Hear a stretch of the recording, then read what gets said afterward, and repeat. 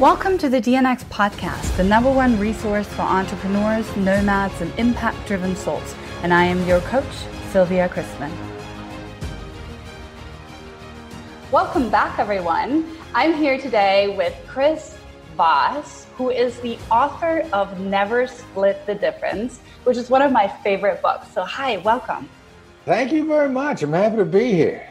Yes, I'm so glad we finally made the time. So I first came across your book in, correct me if I'm wrong, but it was 2016, wasn't it? Yeah. Yes, Yep. It was published right after it was published, and I devoured the book because I just thought it was the best insight into negotiation I had ever read. And then I had the privilege of meeting you in person last year at Summit, which was amazing. So thank you so much for making the time. Yeah, my pleasure. Pleasure's all mine. Summit's a cool place, isn't it? Yeah. It was a really great weekend, and I think we all got to have really interesting conversations with interesting humans, which is why I always go. So I've been dying to ask you a million questions, but before I do, I wanted to know what made you write this book? Well, hostage negotiation is, applicable to everything. Mm-hmm. I thought that from the first moments that I started learning it a long time ago. Yeah. And we just had to get it together. We had to get to the point where we thought we had a full book, a full system. Yeah. So, wanted to write it for a long time. My son and I started teaching this stuff together in business schools. And, when enough people road tested it for us, then we reached out and ultimately ended up with Tall Roz, who's a brilliant guy, an interesting dude. And we put the book together. So it was a labor of love over a long time. Yeah. And for those of you who are listening, I'm just assuming everybody read this book, because why wouldn't you? But in case you haven't, you used to be a FBI negotiator, and now you go and you train executives around the world on effective negotiations and communication, right? Yeah, I kind of skipped over the FBI part, didn't I? Yeah. I mean, I feel like I know so much about you, so I get that. But I wanted to fill in those who may not have heard of you. Yeah. FBI hostage negotiator, and then we put this stuff. I mean, the people that we're coaching on this, not only are they making great deals, but you know what? They're having a great time. I mean, they're having the best time making great deals. They're not making enemies. They're making friends, and they're making great deals. Yeah. So my biggest takeaway from your book was that I could have a high value trade and not have to compromise. Compromise is horrible. I mean, it's funny because, like, if I were to ask you to compromise your integrity, you'd be offended by that. Or your principles, or compromise who you are. So why is it okay to compromise in a business deal? Because or any negotiation, because it's about who we are. It's about our integrity. So compromise, it's a bad idea. And they're much better deals without compromise. What is a good deal in your opinion? Well, where you discover stuff that you think, wow, that's cool. The other side is delighted. They say, wow, that works for you? I mean, we could do that. If that works for you, that'll go a long way. A speaking gig that I did a couple of years ago, one of my favorite deals of all, because they paid me no fee. But they had money for books, and they had a tremendous community and a lot of people that are trying to negotiate better. So they bought a bunch of books. And then the coolest part was, it was the local chapter, National Contracts Managers, Management Association. They said, we're just a local chapter. And I said, well, is there a national chapter? And they're like, yeah. And I go, does the national chapter have a publication? And they said, well, yeah. And I said, well, let's do a joint article together for the national publication, you and us. We get an article out there nationwide, and National needs to put stuff in a publication anyway. And National's like, all we got to do is put an article and you'll go speak for free. And well, yeah. So, it's kind of searching around inside the space And, like I might say to you, what kind of plant's that in the background? Can you send it to me? Yeah. Ask around, ask great questions, and then come up with something super cool, and everybody loves it. How do you start a negotiation if you're going, and let's just say it's a bit more emotional? You know what? Every negotiation is emotional. Everyone. I mean, everybody's heard of this thing in our head called the amygdala. Mm-hmm. And like, I'm really proud of the fact that I can properly pronounce that, because I'm from Iowa. And if you'd asked me what an amygdala was, I would have said it was a prehistoric animal or something. I don't know what this thing is. But every single thought that we have in our head goes through the amygdala in our brain. So every negotiation is emotional. So how do you start it? Here's the best opening line in a negotiation. Sounds like there's something on your mind. Mm-hmm. Because if we're talking, you got something on your mind, you're dying to tell me. It's just, am I going to listen? Most people don't listen. Most people want to make their argument. They want to make their case. Mm-hmm. You might as well be talking to a wall. So it's refreshing to have somebody that is actually going to listen to you. So we listen like crazy at the beginning of every negotiation. We listen like crazy. What happened? I mean, in case of a hostage negotiation, I'm assuming it's a highly emotional environment.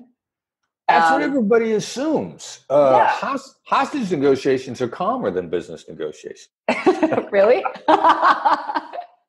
Yeah, it's the dumbest thing, but like, if you got one side that's really looking to hear the other side out, things get calm really fast, and they get settled out really fast. Typical bank robbery with hostages, that's which, by the way, there isn't a. They're really rare. It's to say that's typical is a simplification. But the one I was in Brooklyn way back when, that lasted about between 10 and 12 hours. A business negotiation where people are that emotional and are that far apart on what they want from the beginning is going to last weeks, and we'll get done in 10 or 12 hours. It's an equivalent differing of opinions. So, you start paying attention to the other side, things get resolved really fast. So you say. That's what I say. Yeah. Who is this guy? He's making this stuff up. I'm good at MSU, making stuff up. Right.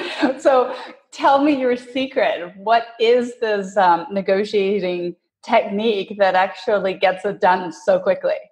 Well, if I say it's kind of invisible, it's a stealth weapon. Yeah. If I say to you, sounds like there's something on your mind, versus what's on your mind. If I say what's on your mind, it's a good question. And we're taught we got to gather information by asking questions. But it triggers a defense mechanism in you where your guard's going to go up slightly. It actually, the path of the thinking is the prefrontal cortex is the executive part of the brain, and the question triggers that, and you go, aha, he wants to know something. So let me give him a thoughtful answer. Let me think about this. But if I say, sounds like there's something on your mind, it actually kind of bypasses the executive part of your brain and gets right into your thoughtful brain and hits it immediately. And it triggers, instead of you being aware I've asked you a question, you immediately go into thought mode. And then you start thinking out loud. And you say to yourself, yeah, there was something on my mind. It starts coming out of your mouth, and you just start sharing stuff. So the simplicity of it is deceiving, because it's designed to get you thinking, to make you feel like you're in a conversation, and you are. Which is, it's probably the way we talked at Summit. Yeah, I know.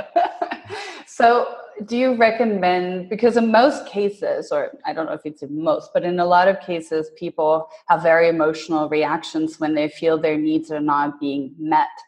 So how do you watch your own emotional distortion, or potentially, respond to someone else? One of two ways. The first way is if I just get really focused on you, I'll be less reactive. If I'm genuinely curious, if I'm genuinely interested, if I'm in the moment, the more in the moment I am, the more I'm going to pay attention. Because we start reacting, we start thinking about the future. We get out of the moment. There's all this mindfulness that's going on now globally.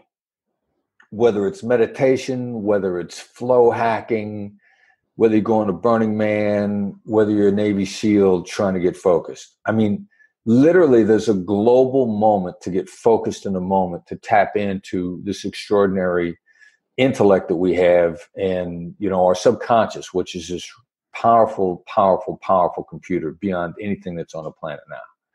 And it's all about getting in the moment. So as soon as I get in the moment, and then I start taking myself hostage. If I'm worried about where this is going, if I'm feeling anxiety, I'm taking myself hostage. I'm worried about where this is going. And the human potential movement, every aspect, education, TED Talks, I mean, you name it. People who want to perform are really focusing on getting in the moment. And it's the same thing in negotiation. If I can get in the moment, I'm listening to you, I'm paying attention to you. And we're going to have a great discussion about the possibilities. How do you feel about lying? Makes me feel dirty. Now, lying is horrible. Yeah. Is it counterproductive? Like, what happens when people lie?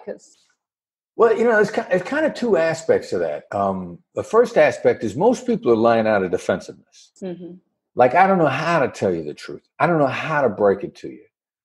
And I'm really worried about our relationship. Or I need time to focus on a relationship because I just don't know how to talk to you. I mean, lying, which has this evil connotation to it, intentional lying, if I say something to you that I know is false and I know it's going to mislead you, that's pretty bad. But a lot of people leave stuff out, lying by omission. Even though I never said I was going to do it for you, I didn't say when. A lot of little stuff like that. And when we're lied to, we get angry, but it's mostly defensive. I was speaking to a woman, brilliant, NJ Falk. She's in fashion. She's in Los Angeles. She says, take responsibility for how it lands. So NJ, and interesting, I hear this along a lot of really successful women. Because Cindy Morey, who's Oprah's talent booker, comes to mind also. Cindy Morey's a straight shooter. She tells the truth, but she takes responsibility for how it lands. Mm-hmm. A hostage negotiator takes responsibility for how it lands. Little things like, instead of just flat out saying no, learning how to say, look, I'm sorry. That just doesn't work. So it's just learning how to tell the truth, but taking responsibility for how it lands. A lot of us haven't learned how to do that. If you can do that, you don't have to lie. And I want to tell you something. We deliver bad news all the time to people in business negotiations, not just in hostage negotiations. But, we don't lie to people. We just take responsibility for how it lands. Yeah.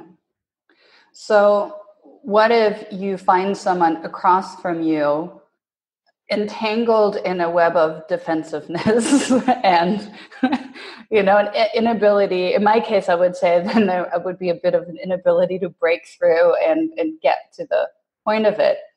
What would you do? Yeah, I just start listening to them. And then I just start feeding it back to them in ways where the entanglement is where the opportunity is, really. I mean, some of the training we're doing right now, we're using a Chinese symbol for crisis, because the Chinese symbol for crisis is actually two symbols, and it's danger and opportunity. There is no opportunity without danger. And there is no entanglement without danger. I mean, it's all sort of messed up together. So I'm going to work my way into that really gently, letting you know it's okay to talk to me about the problems. I'm going to go right at the problems. Let's say you're defensive around me. Mm-hmm. And I'm going to say, Yeah, it probably seemed kind of intimidating. Or I'm going to say, yeah, it's probably hard to talk to a hostage negotiator because you're wondering what he's thinking. I mean, I'm just, it's kind of naming the elephant in the room and then being not scared of the elephant, just naming it. We don't make the elephant in the room go away by pretending he's not there. But the crazy thing, or denying that he's there. There ain't no elephant in the room. Yes, there is. But if you go like, hey, there's an elephant in the room, calmly, fearlessly. The other side is like, hey, he's not scared of the elephant. Maybe the elephant isn't that scary. It's a really counterintuitive approach. So I'm going to start at the entanglement. I'm just going to start calling it out, and not in a way or with words or with a tone of voice that make you embarrassed or worried or concerned. Or make people more defensive. Exactly. Yeah, exactly. That's the idea, because then it just gets even more tangled. Yeah. Yeah. Wow. Yeah. That just blew my mind. I can think of so many examples just by listening to you. Yeah. Well, here's a funny one I got the biggest kick out of, because you say blew my mind. Like, all right, so I'm lucky enough to have recently come across Stephen Kotler, and I'm a huge fan of Stephen's book, The Rise of Superman and Stealing Fire. Mm-hmm. So we meet, and he's a crazy guy. He's a lot of fun. And so he starts reading my book, and I get an email from him, said, I threw your book at the wall about 10 times, because every time I read something I should have done, I got mad at myself and threw the book at the wall. Totally. All right, well, just keep buying a book. If you drive book sales up. If you ruin everyone every time you read a chapter, you got to go out and buy another one, right? Yeah. Yeah, I mean, this is exactly what's going on in my head right now. I'm listening to you, and every time you say something, I have a scenario in my head that I could have handled better. Well, following these principles. Yeah. Here's a cool thing about you. See, if you're thinking like that, a friend of mine used to say, I reserve the right to be smarter today than I was yesterday. Yeah. You're open to learning. I mean, that's the key. Just be open to learning. And like, all right, I'll go back and do it again, or I'll do it better next time. Well, that's the key part, right? Because I'm like, I read the book, but like clearly I haven't perfected it. And it's Stephen, it's a matter of throwing it against the wall over and over again, because you keep missing a lot of details. Right? Yeah, there you go, right? Yeah. It's it takes a lot to actually master this trait. How long did it take you to learn this? You start raising the level of your game immediately. Now, how long does it take to raise the level of your game? A day. Don't worry about mastery. They're actually, we tell people, get your reps in. Any given skill, you can wire the synapse in your brain to execute the skill with about 63 tries. So you take it one at a time. These skills are perishable, like playing golf, like playing tennis, like any sport, any activity you perform. But the minute you start working on it, you start getting better. I mean, we have people in our training sessions that will get up halfway through the session with a skill that we just taught them and go make a phone call and make a deal. So you can start getting better right away. Don't worry about mastery. Just worry about getting better. Okay. Done and done. What's the number one thing you would recommend somebody do if they want to get started on this? Hear people out. It's the number of deals that you will make just by hearing the other side out and summarize what they've said. I mean, we get no shortage of people that have sent us emails and say, I was getting ready to give in, but I just decided to summarize their point of view, not mine, summarize theirs. Stop making your argument, summarize their point of view, and then shut up. Shut the front door. And somewhere between a third and 3/4 of the time that you do that, then they'll make the deal for you when you shut up. Now, that percentage of success is high enough to try. because that eliminates a lot. You just eliminate a third to three quarters of your problems, of your impasses.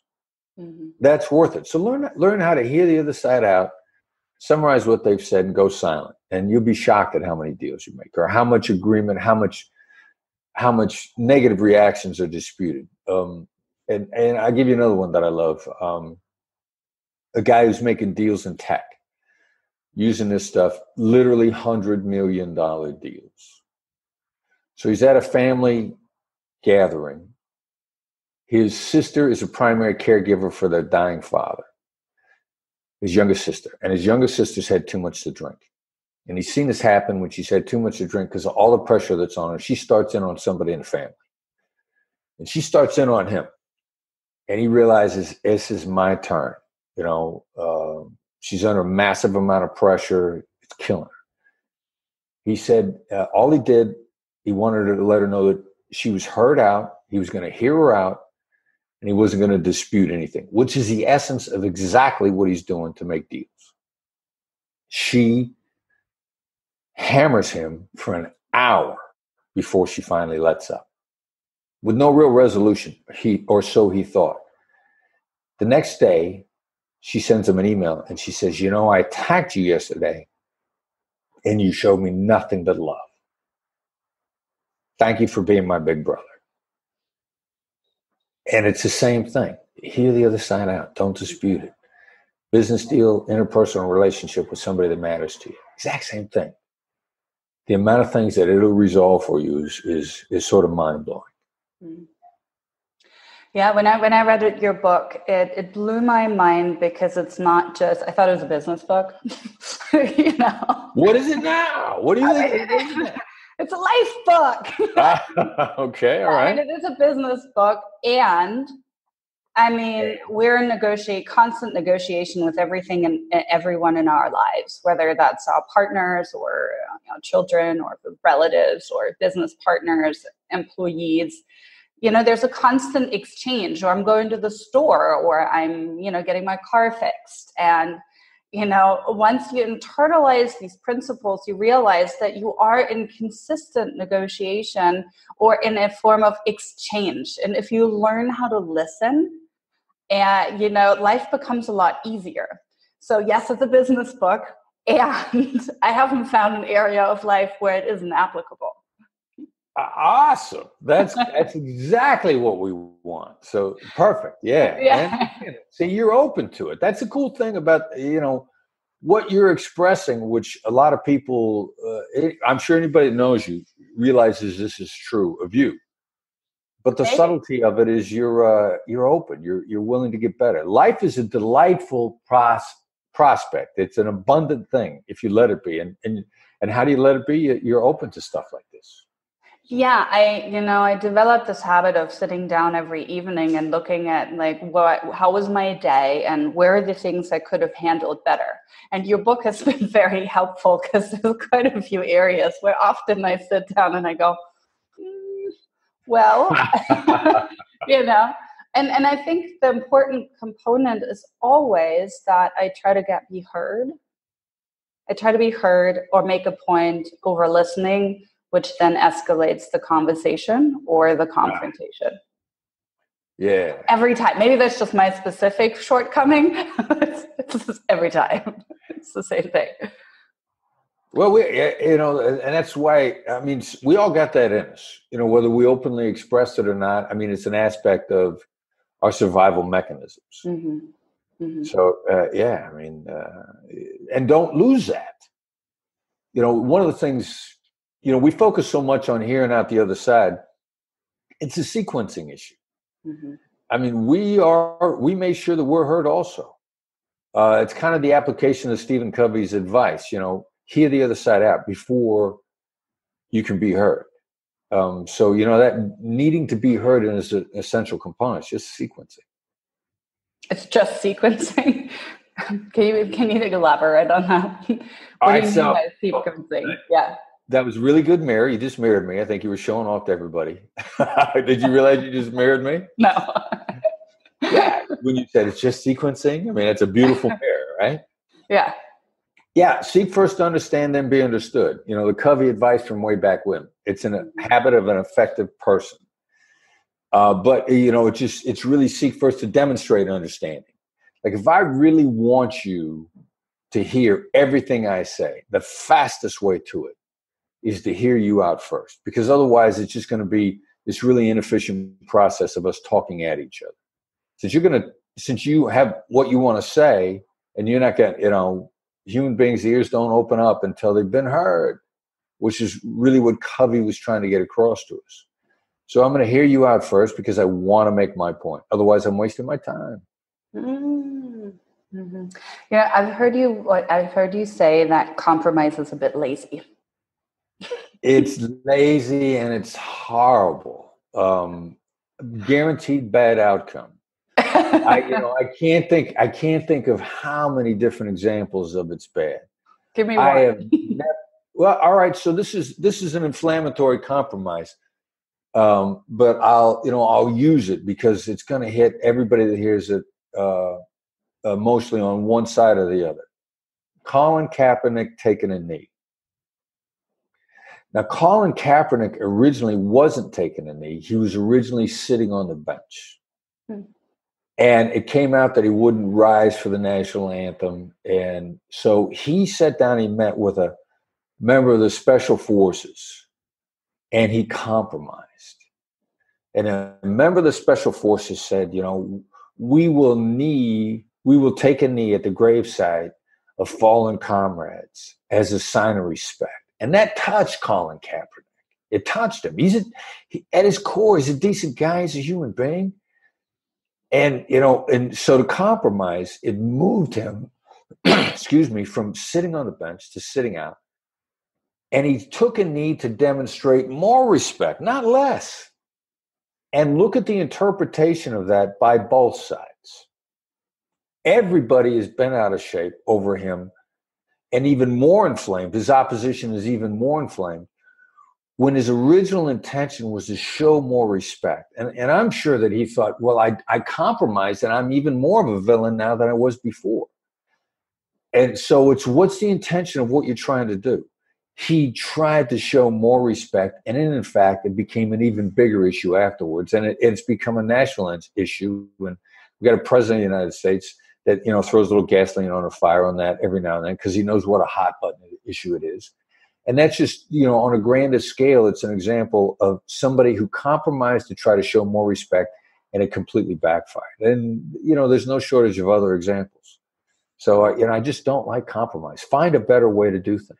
Yeah. What do you think a high value trait is?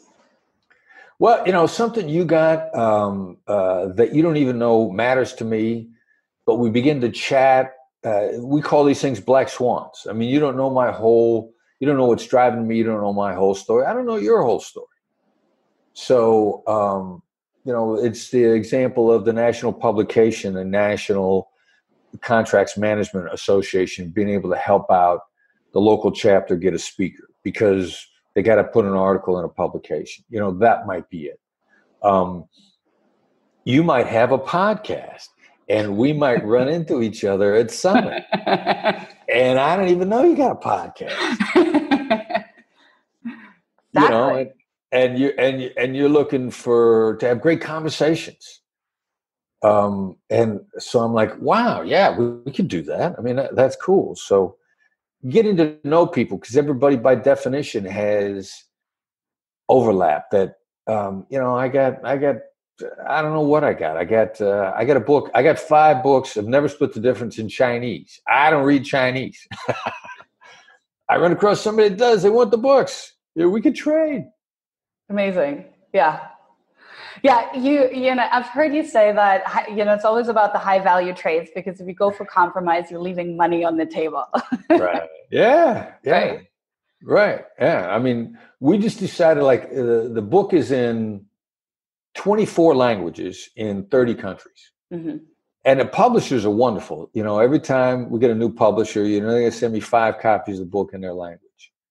I mean, I got 5 copies of the book in Czech, in Polish, in China. I don't know what to do with these things. You know, after a while, I'm like taking up space in my house. we're going to find people to give them away to. Not sell them, but give them away.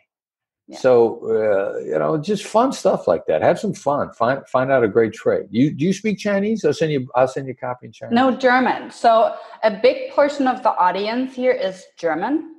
So because the DNX is from Germany and we run them in English and in German. So if you have any, I would love to read the book in German. That would so interest me to compare it, because sometimes the use of language can trigger a completely new understanding. I guarantee I will look for the copies in German, and I will send you what we have, and you can give them away. To your listeners. How about that? Look at that. There's a high value trade. There's a high value trade. Yes. Woo-hoo. See? Woo-hoo. Did it. This is exciting. Wonderful. Thank you so much. We're at the end of our time. To everyone listening, go read the book if you haven't read it. And apparently you can read it in German and in English. Super exciting. And if you want to sign up for your newsletter, it's a Black Swan. Yeah. The newsletter is the edge. It's complimentary. Mm-hmm. So sometimes stuff that's free, you don't want it anyway. That's why it's free. But our newsletter is short and sweet. Comes out every Tuesday morning. Nice. And it's not a long, heavy read. It's one article. And plus, it's a gateway to all of our training. Now, there's two ways to sign up. One is text to sign up, but you got to be in the U.S. So how many are most of your listeners in the U.S.? It's half, I would say. Okay, so those in the U.S., text to sign up, FBI Empathy, all one word, to the number 22828. Send a message, FBI Empathy, all one word. Don't let your spell check make it 2 words. And if you're not in the U.S., go to the website, Black Swan Ltd. Go to the blog. You can also, all the back articles on the blog are there. You want to read about. The other side's got more power. You're in a salary negotiation. We get tons of articles in there. And in case you didn't quite catch that, we will post the links below the podcast so you can find it, text to it, and link to the newsletter. That will be exciting. Thank you so much for being here. We appreciate it. The pleasure was mine. That's it for today. Thank you so much for joining us, and thank you for your ongoing support. Before I leave you, I want to invite you into my world. Please go check out dnxcommunity.com. This is where you'll find the other nomads and evaders of convention. We'll see you there. And if you're interested in our English-speaking events, go and check out dnxglobal.com. You'll find the link below this podcast as well. And if you have time, one last favor, please go to iTunes, look for Silvia Chrisman or look for the DNX podcast and leave a review. Thank you so much, lovely people, and I'll talk to you next time.